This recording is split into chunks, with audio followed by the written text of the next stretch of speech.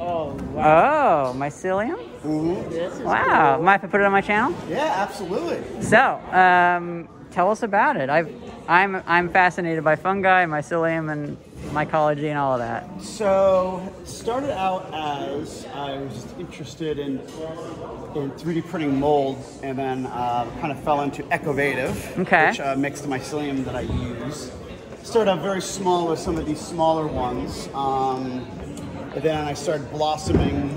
Mind if I pick one up? Yeah, feel free. Yeah, feel free. And of course, they're all for sale today. Okay. So feel free to ask for prices. Prices haven't gone up yet. So I got interested in it, and I also was teaching in a high school, a design charter school at the time. So I did it with my students, and I got really interested in it.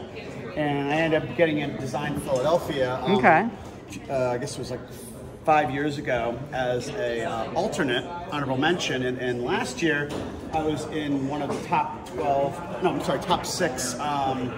finalists for Best in Emerging Design. So right now I'm looking to have an NDA with a certain company, so I'm working to sell these on mass scale to architectural firms and other places. But yeah, I'm just very, very interested in mycelium and what it can produce, and how all of my lights are 100% recyclable. You can compost them, put them in your garden. A couple weeks later, they get eaten up, and the lights, of course, can get, whether IKEA or whatever ones you're using, can be reused over and over and over again. So circular sustainability. Yeah. So pretty much what I'm seeing is it's wood fibers that are being held together by the mycelium that grows between them. Yes, it's actually hemp. Hemp. Okay. Yeah, it's actually hemp. Ecovative uses byproducts. They're up upstate New York, almost near Troy. Oh wow, it's like foam. Yeah, it's a nice velvety touch. Mm-hmm. So is this still alive, or do you kill it? Okay. So it grows. What happens is, and it shows you over here in this handout, I 3D print the molds, which I make in a software called Morphe. And then I get the grow it yourself kit with, you can see this is from last year. Yeah. Substrate is hemp. Then I'll mix it and let it grow in the bag. And then I will let it grow for, let's say, 3-4 days, whatever it is. Take it out, recompost it, rehydrate it, add more flour and other secret nutrients. And then I'll put it in the mold for overnight. Then I'll flip it, take the mold out, this is one of the molds. Okay. It's a 2-part mold. For the larger ones, I have a 4-part mold. Okay. And then what happens, I will go and cook it, which is the answer to your question. So I'll cook it between 200 and 300 degrees. In the oven. So that locks it into that state that it's in. It kills the mycelium.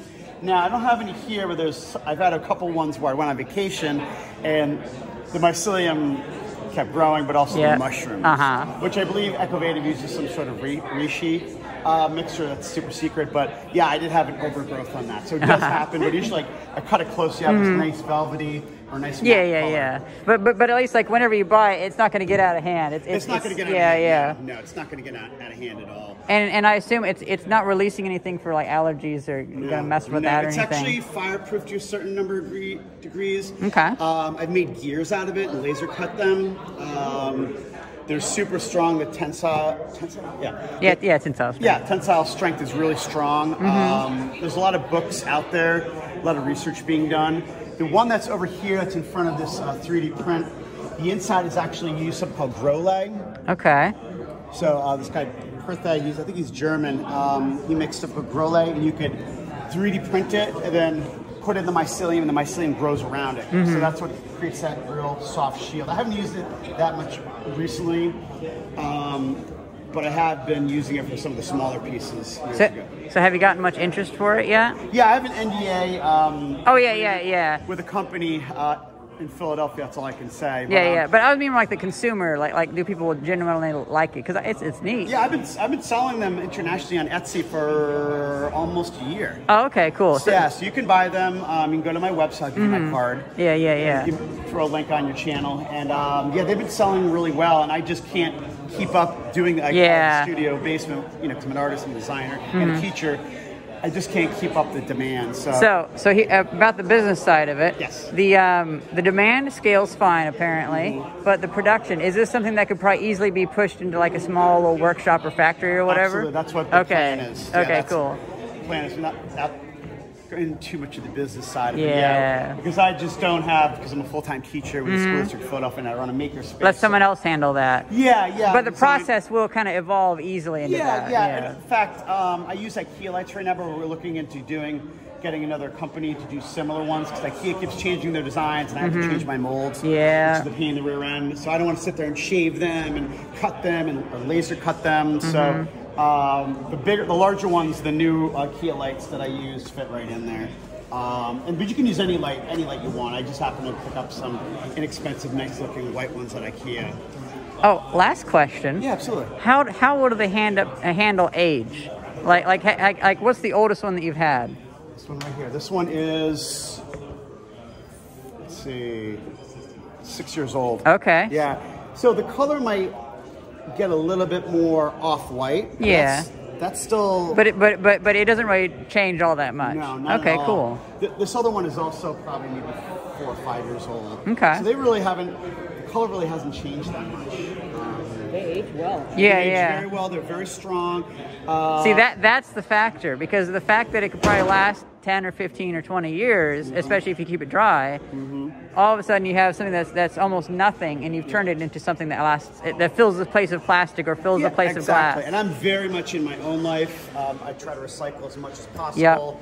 Yep. All my filaments, these are actually made in Morphe as well. Okay. These are all made with Algix, which is algae mixed with polylactic acid, so they are technically recyclable. And I use these. I make these in Morphe, and I make these in Grasshopper. Do you know? So this actually has like recycled organic material in it. Algae, which is a pest. Yeah. Wow. So I use those, and then I also do in my own personal teacher life hydroponics, and I grow things in the makerspace. We have a window very similar to the one that's behind us over here at the seaport. We have a huge window in my makerspace, so we've been doing a lot of hydroponics with AeroGarden, and we're going to be probably transferring them, and kids are going to get to make their own pots and grow their own their seeds from the AeroGarden. Well, that is really cool. I'm glad you're working on that, because I'm really big into, I'm kind of moving more into getting rid of packaging material and getting rid of using these plastics and stuff like that in things that don't really need it. Ecovative already does that for Dell, and there's a large wine company in California, and they've got they just got a new not hedge fund. Someone donated a lot of money, investor, so they actually have, so that we can replace all the styrofoam and all the crap that's out there that'll last for 1,000 years. Because I know if I crumble one of these up, like I said, it'll be gone in my plants and the bugs and everything, and it'll compost and zero waste. Yeah, it's not an alien to nature. Yes. It's a part of nature already. Yeah, they've done so much stuff you've seen on, I'm trying to think what other channel. Well, I'm also on the biofabrication Facebook. And usually Facebook is kind of useless sometimes. No offense to Facebook, but, it is. But the biofabrication and channel that I'm on, it's huge response to all the stuff that I've been doing. And also people are doing amazing things, sculptural, architectural, packaging, and even houses. So it's my firm belief that sure, everybody, it used to be, I remember in the early 2000s, I'd have to push for solar power and wind power, but now those are already taken, they're here. Yeah, they're here. But now we need to work on the next thing, and the next thing is getting rid of packaging material, making things even more reusable and renewable. Yeah, and the prices, there's other people out there that are selling these for $400, $500, and my prices are a lot lower, so I want to bring it down. And granted, they do. You want to make it better. Yeah. They do ship them, of course, but the mycelium to me. But besides that, there's, I use water, I use flour, and a couple other mystery ingredients. And that's it. I have a bunch of little secret magic dust that you put on there. Dust, little pixie dust, if you will. And and it's fun. It's a lot of fun. Even though I stress out over everything. Yeah. It's hard to start a company, and then it's hard to have a company that you started and take it the next level. Yeah, absolutely. And that's why I came to, even though my wife was in the business world, I know I'm better with this stuff. The actual making of it. Yeah. This other company that I'm dealing with has channels to do those things that I just don't have the head for. Yeah. And I enjoy this stuff. I enjoy it a lot. Like I like algae. I like other you know, slime people they're doing, but like mycelium. When I found that, I was like, oh my god, this is like amazing. And shout out to Corinne Takaro. She's person that got me into it. We were talking at Construct 3D, which is run by Ultimaker 3D printers. Yeah. This is like 5 or 6 years ago, and she had started doing it. I said, "Oh my God, this is amazing!" And she gave me a little light, a little tea light, and then it just bloomed from there.